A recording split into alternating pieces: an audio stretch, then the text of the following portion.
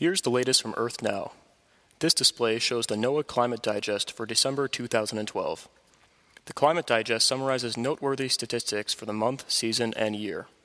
Although December was not unusually warm globally, 2012 as a whole was the 10th warmest on record and was the warmest year on record for the United States.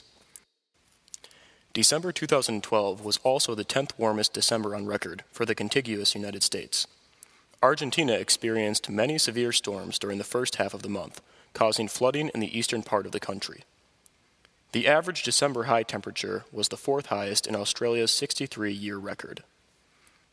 A large area from Eastern Europe and northern Russia experienced cooler than normal temperatures during December. Russia, for example, had temperatures as low as 15 degrees Celsius below average, leading to its coolest winter since 1938. Meanwhile, the United Kingdom experienced its wettest December since 1999. Now, we'll turn to the Arctic sea ice extent. The December sea ice extent for the Arctic was 8.7% below the 1979 to 2000 average. This makes it the second smallest December ice extent on record, behind 2010. Finally, we'll travel all the way to Antarctica and discover that its sea ice extent for December was 1.5% above the 1979 to 2000 average, making it the 16th smallest or 18th largest ice extent on record. This real-time dataset is updated monthly and shows the global land and ocean temperature anomalies. Anomalies are simply departures from average. Blue colors indicate cooler than normal temperatures, whereas red colors indicate warmer than normal temperatures. White indicates around average conditions. We'll take a look at three areas. First, we can see how the eastern United States was much above normal for December, leading the entire country's average for December to be warmer than normal. We can also see the warmer than normal temperatures in Australia, as well as the large area of very cold temperatures in the Eurasia region.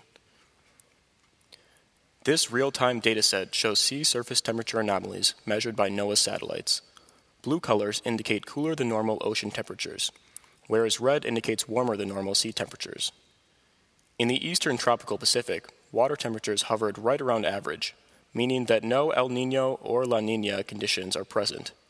The Climate Prediction Center expects this to continue through at least the northern hemisphere spring.